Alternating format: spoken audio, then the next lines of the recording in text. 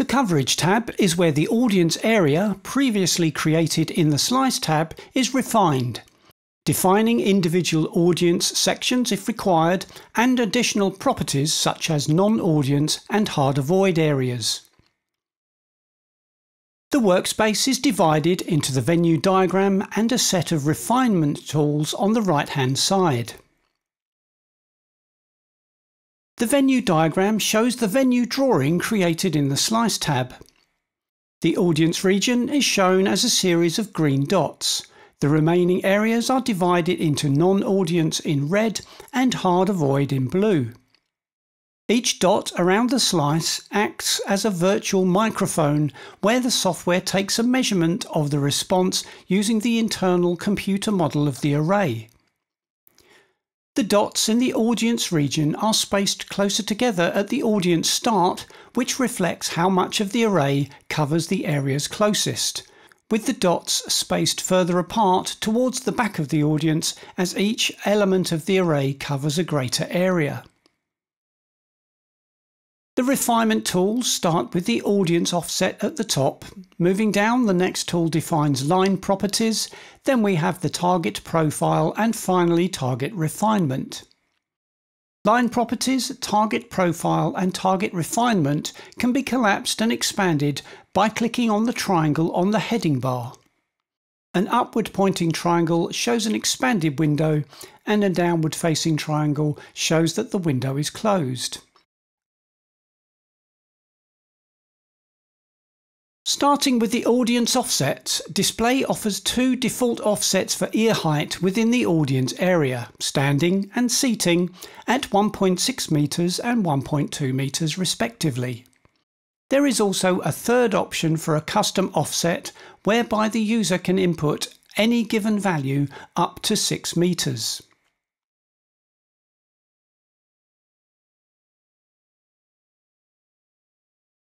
By default, all audience offsets are treated equally and initially will be shown as standing. This can be changed for the entire audience region simply by clicking on an alternative, either seating or custom.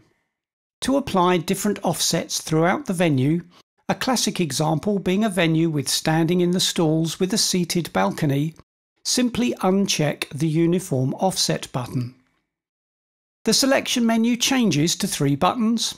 Select the required offset option and apply it by clicking on the appropriate audience section between 2 vertices. Note that each region between vertices must be edited individually.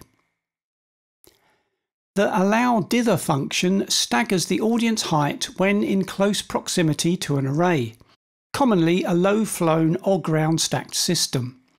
This is done to prevent high-frequency beaming from cabinets in this near-field area during the optimization process. Next, the line properties are defined to determine in detail exactly how the optimization will treat every part of the venue. The audience region is shown in green and initially will show the total area defined in the Slice tab.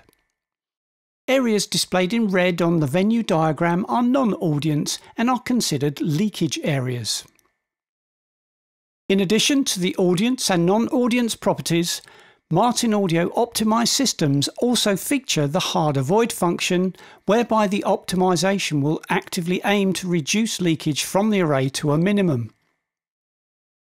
There may be a temptation to make everywhere in the venue that is not audience hard avoid, but you need to be mindful of the amount of processing power available.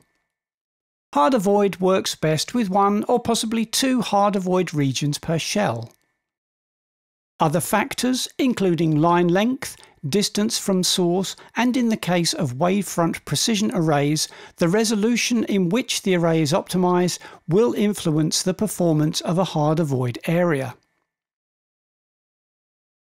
By default, the hard avoid is placed between points 1 and 2 of the shell, which is commonly drawn as the stage.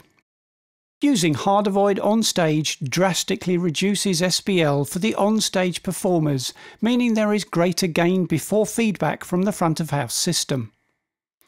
This can be a huge advantage for applications such as orchestral events, which may have dozens of microphones in use, some of which may even be omnidirectional, and classical musicians who are easily distracted by spill from a large PA system. The other classic use of hard avoid is beyond the audience region at outdoor events to keep off-site noise pollution to a minimum. This incredibly powerful option has led to massive success for Martin Audio optimized systems at outdoor festivals around the globe. Applying a line property change works in the same way as applying an audience offset change.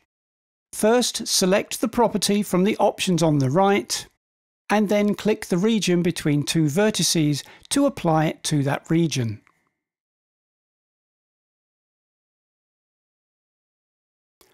When the audience area is defined in the Slice tab, all regions between the start and stop are considered audience.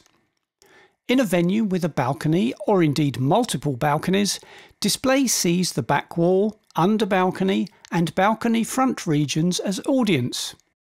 These areas must be altered to reflect reality, ensuring minimum leakage outside of the audience areas. In some cases, typically under a balcony, a region will appear in pink. This is a region where the array does not have line of sight and disregards it within the optimization process. Just as with the dither option, this may automatically change once the array's articulation has been calculated.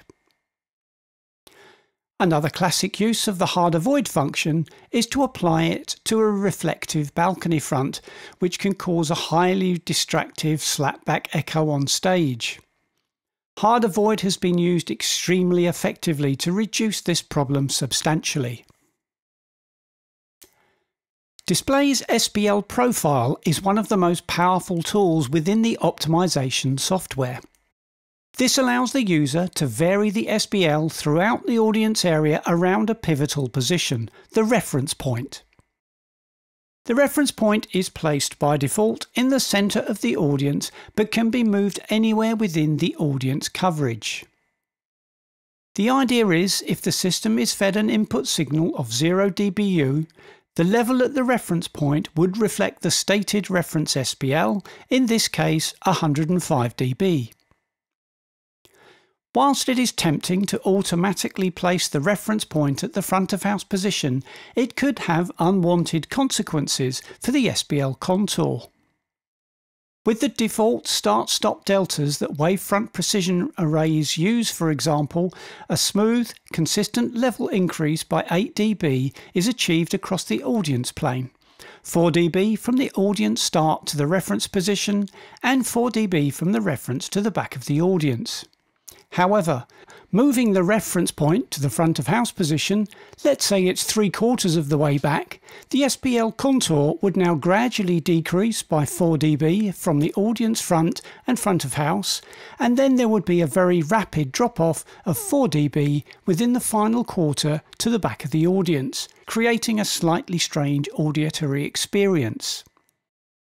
Of course, there are many applications where it may be desirable to have the SPL rapidly drop off behind the reference point, and outdoor events where noise pollution is an issue, for example. The ability to move the reference point in conjunction with targeting the profile allows system technicians to freely design the ideal coverage for different applications and difficult environmental conditions. It is important to be mindful of how best to utilise the DSP resource that Display offers. Where a large system of say 20 MLA cabinets containing 120 channels of processing may be able to reproduce consistent frequency response through a large audience plane with minimal SPL variation, it would be very difficult to achieve the same level of control from say a small wavefront precision array optimized in low resolution, where a single DSP channel may be serving multiple cabinets. It is also important to recognise that whilst the optimization process can achieve a front-to-back SPL differential as low as 0 dB, it is not necessarily a desirable outcome. The optimization works down to 100 Hz, but below that, and in the subwoofer band in particular, the SPL will fall away according to the natural laws of physics, at 6 dB with every doubling of distance. If you set the SPL goal to be 0, it would mean that as you move back in a venue, the tonal balance alters significantly, as 100 Hz and above remains at the same SPL, but below 100 Hz the level gradually decreases. It is recommended to use the default SPL contour unless you have a particular reason not to. The default values have been selected to give the best results for the type of array, with a natural SPL reduction and maintaining a good tonal balance for everyone in the audience.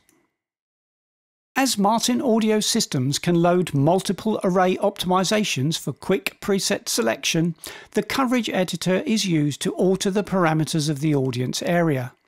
Perhaps a venue with a balcony has an installed optimized system, however the balcony isn't always open for events. Instead of turning off loudspeakers within the array, compromising the optimization, audience coverage can be reduced by loading a new preset to suit the venue's requirements. If Expert Mode is selected in the display preferences, the Target Refinement option is available. This allows the optimization to compensate for the loss of high frequencies caused by environmental conditions. The slider controls the amount of air loss compensation to apply. Fully to the left means no compensation, and to the right up to 22 dB of gain is allowed to compensate for air loss at distance. Useful in situations with extreme weather conditions or when an array has a particularly long throw distance. It is important to understand that if overcompensated, the headroom of the system is reduced. The Edit button allows you to enter accurate temperature, humidity and pressure figures for the environment. This can be crucial, particularly in applications such as outdoor summer festivals, where the temperature can vary enormously during the course of the day. It may be very hot at midday, meaning that high frequencies require significant compensation to ensure they meet the furthest reaches of the audience. During the evening, the temperature could easily drop by 10 degrees or more, and if the same HF compensation is in place, the system will sound shrill and trebly. A series of optimizations mapping the drop in temperature works extremely well in these circumstances to ensure consistent performance over the entire day. Once you have completed defining all aspects of the array coverage, click Done to close the coverage window and move on to the Display tab.